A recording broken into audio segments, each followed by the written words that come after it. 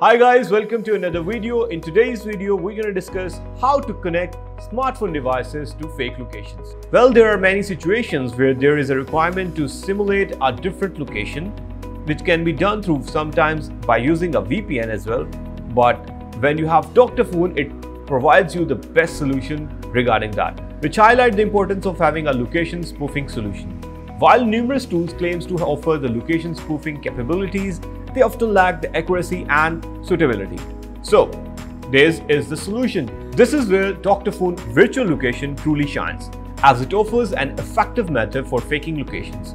To discover how to link your iOS or Android device with virtual location, please review this guide in this video. So, stay connected. Method 1. Connect iOS device with a USB cable. Step 1. Get started with the tool. Connect your iDevice with a USB cable and launch the tool from the navigation of Toolbox. Virtual Location. As it opens, click Started on the window to proceed. Step 2. View device connectivity. As you successfully proceed to the next window, you will observe the map before you. Step 3. Start connecting the iDevice. Click the No Device button on the top center of the screen to open the new window. This pop-up window shows the device connected to your computer. For example, iPhone. Select the device you want to connect and click Next on the screen. Step 4. Proceed to connect to computer. The pop-up window displays that device is trying to connect to the computer. Step 5. Activate developer mode.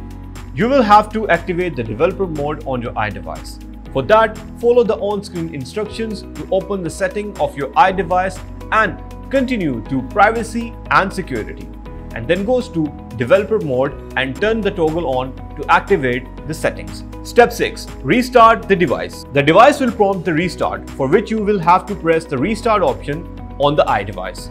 As it restarts, unlock and select the option of turn on against the pop-up that appears on the screen.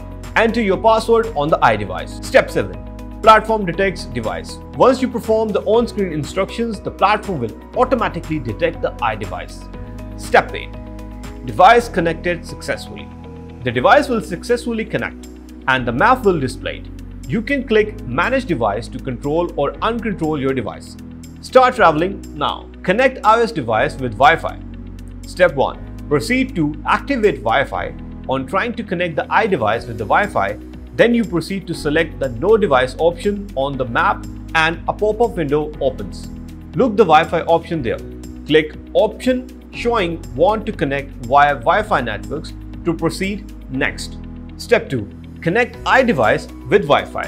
As you progress to the next screen, you will be provided with a set of instructions. If the device is first time to try to connect to Wi-Fi, you will have to connect the iDevice with a USB connection first. Then it can be easily connected to virtual location through Wi-Fi. However, to ensure the device and computer are connected to the same network. Part 2. Connect Android device. Step 1.